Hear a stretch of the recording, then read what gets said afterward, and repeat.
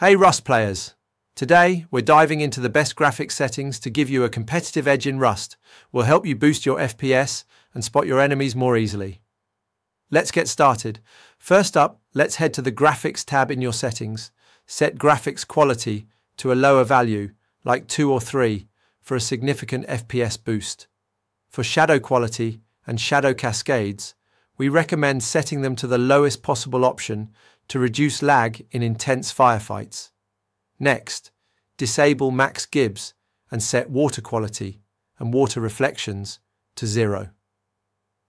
These settings can be resource intensive and don't offer much of a competitive advantage. You'll notice a smoother experience, especially near water. Now, let's talk about the shader level. Setting this to a lower value can give you a major performance increase. For draw distance, a setting around 1500 is a good balance between performance and being able to see players and monuments from a distance. In the Mesh tab, lower the settings for tree quality, object quality, and terrain quality. This will simplify the models in the game and improve your FPS.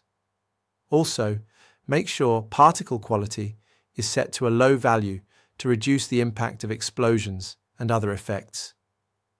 Under Image Effects, disable anti-aliasing, depth of field, ambient occlusion, and motion blur.